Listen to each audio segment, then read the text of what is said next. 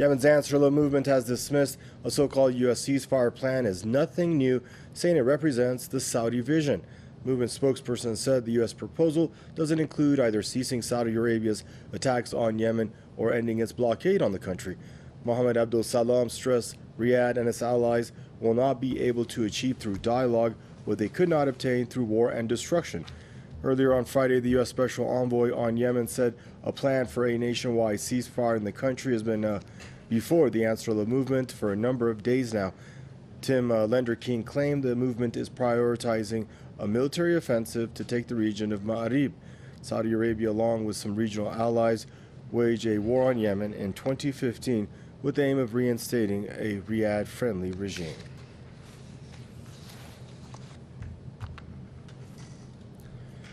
Press TV correspondent Abdul Latif Al-Washali says the so-called U.S. ceasefire proposal is not an offer for peace, but another conspiracy to legitimize the Yemen blockade.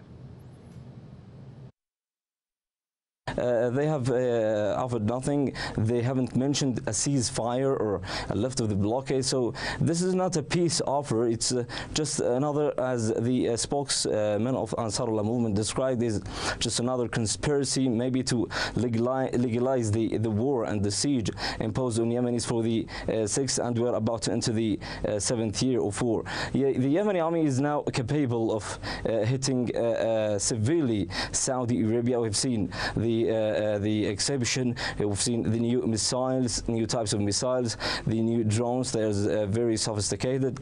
So we believe that the Yemeni army will continue escalating its operations against Saudi Arabia.